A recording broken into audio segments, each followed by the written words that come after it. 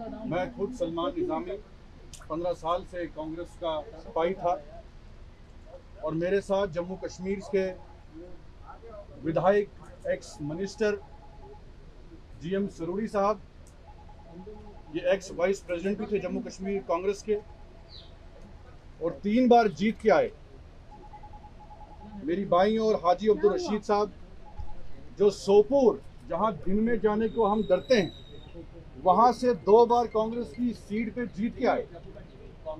ये MLA भी थे, MOS भी थे, वाइस प्रेसिडेंट थे जम्मू कश्मीर कांग्रेस कमेटी के। अमीन भट्ट साहब, वो एक्स MLA और डिस्ट्रिक्ट प्रेसिडेंट, अमीन भट्ट साहब एक्स स्टेट यूथ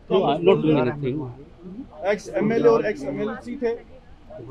गुलजार अहमद वानी साहब, जो एक्स MLA और डिस्ट्रिक्ट प्रेसिडेंट अनंतनाग, 2 बार जीत के आए। चौधरी मोहम्मद अकरम साहब, एक्स MLA और चेयरमैन J&K ST सेल। और इन सब ने ये डिसाइड किया है कि हम कांग्रेस पार्टी को अलविदा कहते हैं। और अब मैं GM सरोरी साहब से ये कहता हूं कि वो अपनी बात रखे। मैं पढ़ता हूं। We the following legislators also x ministers of the dissolved assembly of Jammu and Kashmir, जो पिछले इलेक्शन हुए थे उसमें 6 विधायक चुने गए थे कांग्रेस की तरफ से। उसमें 5 जो हैं आपके सामने खड़े हैं। एक अमीन भट्ट साहब नमाज के लिए गए हैं। उन सब ने कांग्रेस से इस्तीफा दिया है गुलाम नबी आजाद साहब की सपोर्ट। नाम बता देंगे एक बार फिर से।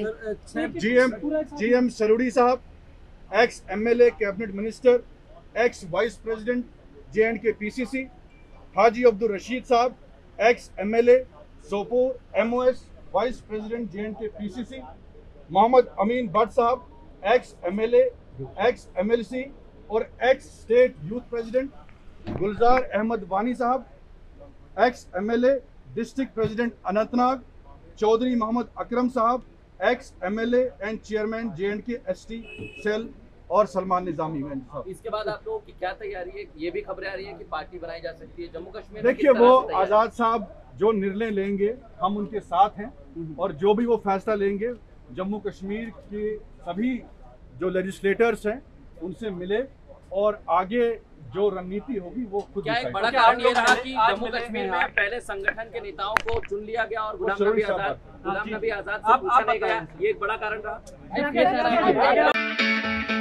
It's great to see you here. Thank you for watching our work.